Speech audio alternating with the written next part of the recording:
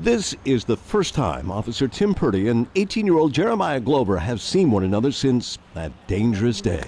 Long time no see. Yeah. You been doing all right? Yeah. Yeah? And this is the first time Jeremiah's mom has seen the now famous photo. Wow. And this is what happened. This is 911. May 12th, North Carolina, Charlotte. Jeremiah's mother calls 911 to report her autistic son missing. He's got a history of violence, maybe suicidal. We were doing good, and I don't know what happened today. Purdy, a 22-year police veteran's just starting his day. On the radio, he already hears two fellow officers have found Jeremiah, but he reads something else in their voices. You know what? Let me just kind of head that way and see if I might be able to help out a little bit. Driving up, he sees the officers physically struggling to restrain the teen. I pulled right here. And senses it's about to go very bad.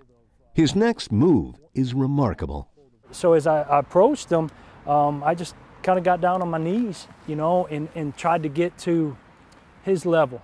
What did you talk about after that? Football, the Panthers.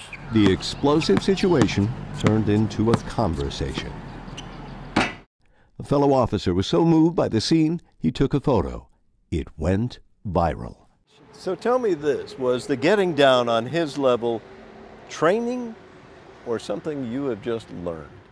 Just something that I've learned over the years. Jeremiah's distraught mom remembers racing up, fearing the worst. The officer definitely was on his level, sitting with him, communicating, and my son was safe. Purdy is overwhelmed by all of the attention, saying he knows other cops do similar things daily without any recognition. There you go. Leave on a good one, brother. What could have gone wrong has turned out more than all right, thanks to a police officer who showed up armed with compassion. Martin Savage, CNN, Charlotte.